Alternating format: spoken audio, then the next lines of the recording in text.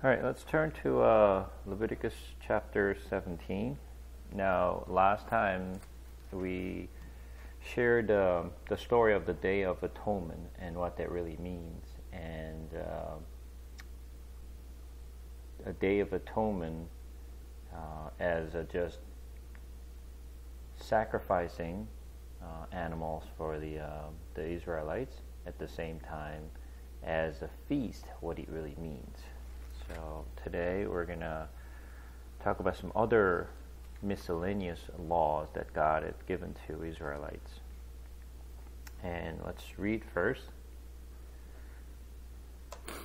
And the Lord spoke to Moses, saying, Speak to Aaron and his sons, and to all the people of Israel, and say to them, This is the things that the Lord has commanded.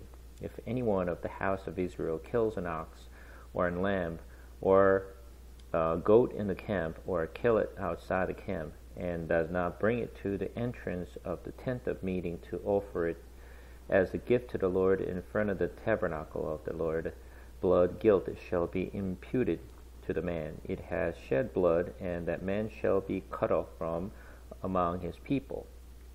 This is to the end that the people of Israel may bring their sacrifice that they sacrifice in the open field, that they may bring them to the Lord, to the priest at the entrance of the tent of the meeting, and sacrifice them as a sacrifice of a peace offering to the Lord.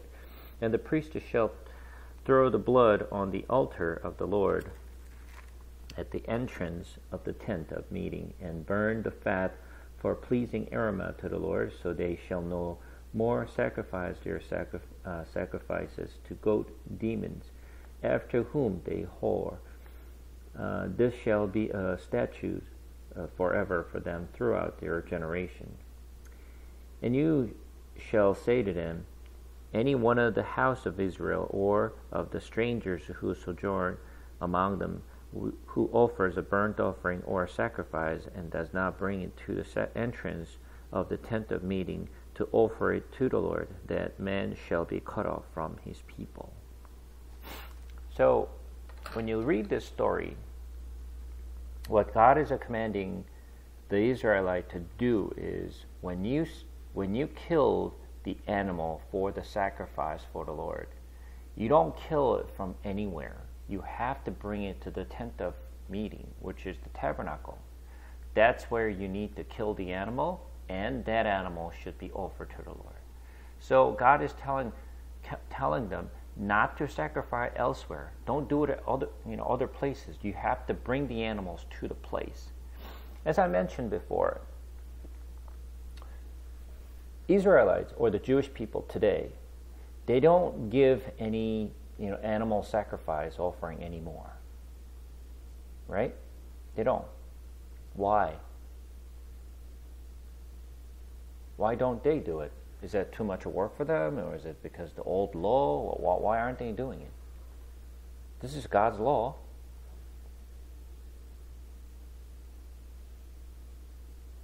They don't have the tabernacle. Okay? Close. What else?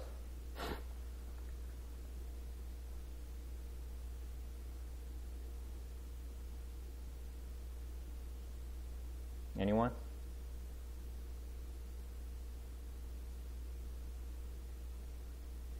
Yes, this is God's law that was given to Israelites.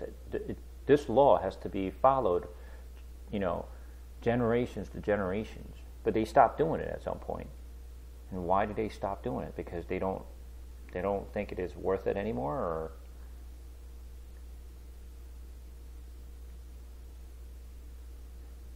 they want to do it, but they cannot do it.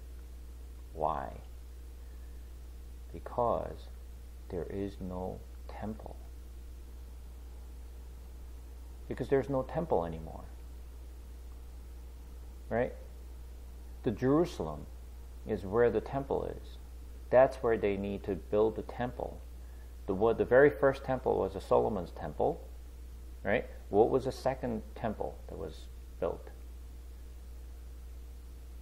Who built the second temple?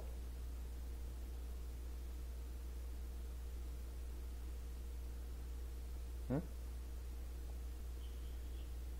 It's been too long?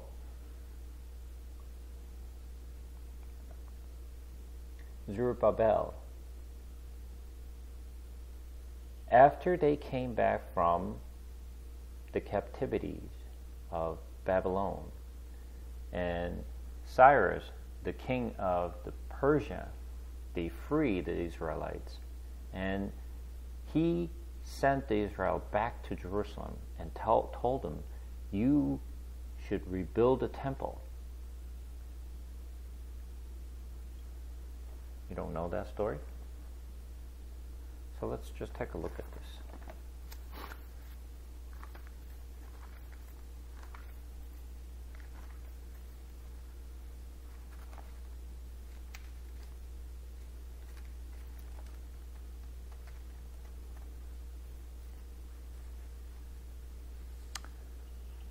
Let's take a look at